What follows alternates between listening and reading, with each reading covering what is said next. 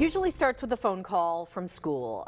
Your kid's in trouble for bullying. Well, 99% of parents will say, no way, not my kid. Well, this morning, Rich Bracken is here to talk about the signs we need to look out for. So what should we be watching for? Well, there's a lot of things we look for, and you hit the nail on the head that parents aren't going to want to admit that their kid's the one that's doing the bullying. And it's sad that 62% of parents are terrified that their kid is going to be bullied.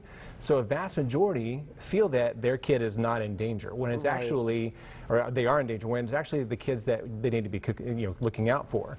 The biggest thing that parents can do is communicate. I remember being a kid and my parents were always around and they were always involved in what I was doing, not as a hoverer, but as making sure that they were just in touch. And you get the eye roll, because every time I ask a lot of questions at home, and it's always like, Mom, they're so annoyed, but we have to stay on top of things. And kids need those boundaries. They need to understand that they have consequences to their actions as well. So making sure that you're just communicating with your kids, ask them how their day is. Ask them what they're involved in. Be involved in their actual day-to-day activities and just ask them questions.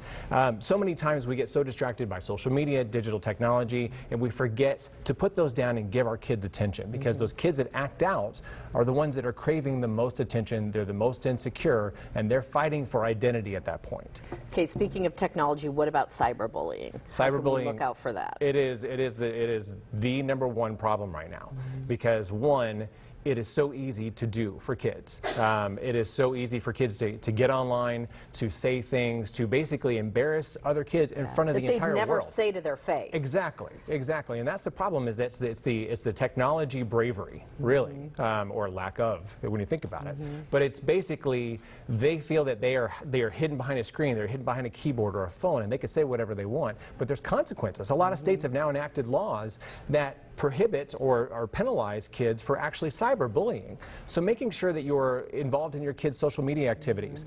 Ask them about their accounts. Ask them about who they interact with. And don't be afraid to actually get access. They're still your kids. Police them. Exactly. You still have the right to look at their accounts and look at their feeds. And be on the lookout for multiple accounts.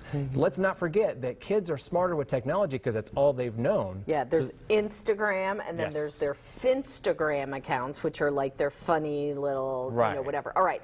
So how do we punish? What advice do you have for parents in that realm? So truly, I feel like punishing is the secondary route. I feel like communication is the #1 route.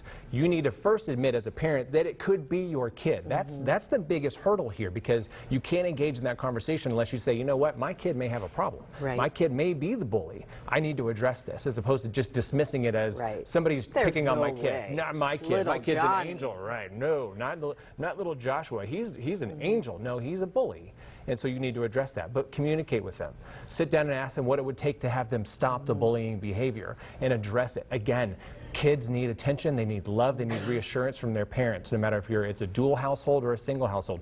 Give them that time. Find time in the day to sit down and ask them about their day and ask them about who they are and what they're interested in, because they need that. Thank you so much. Absolutely. To get more from Rich, you can check out all his podcasts on iTunes. He's also on social media. You can check out richbracken.com for those links.